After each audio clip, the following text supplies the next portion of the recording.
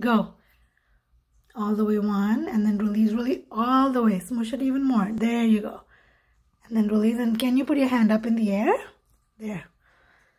There. Okay.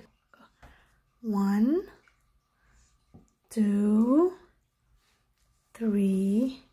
You count to 10. 4, 5, 6. That's still hard for you, huh? Is it hard? 7. 8. Yeah, facing down. 1, 2. Slide your thumb. 3. Good. Go with your palms open. Yeah, palm open. Just squeeze down. 1, 2. Other hand. Right in the center of your palm. 1, 2. Just like you're holding right now. And then mush your ball all the way in. 1. So this time you are taking the support of the table. 2. Let's do 8. 3. Only your fingertips. Good. Right, let's go. How many? Let's do, how many do you think you can do? 1, 2. We're going too fast. So we want to mush it all the way in. 4, 5, 6. On your fingertips. 1. Good. 2. Just the rolling. Yep.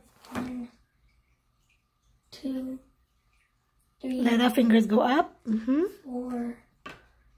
Remember, it shouldn't touch our wrist. Only our palm, end of the palm. Yep. 1. Now you're taking the support of the table with all your fingertips. 4, 5. 1, 2. Let it spring up. 3. Good. Oh, we're not taking support of our other hand. 4. Doing good. 5. All the way down. Good. 1, 2. Hand to hand, side to side. Oh, it's good. Doing good. Doing better now. Yes. Just one fingertip at a time. Slightly. Good. Let's do 5 on each fingertip. 1. That's the second round. So it is hard for you to keep the ball in place, right? Doing your best. Good. Keep doing your best. We're not using the other fingers to hold the ball in place. Using just the strength of your fingertips. Let's move our thumb away. Yeah.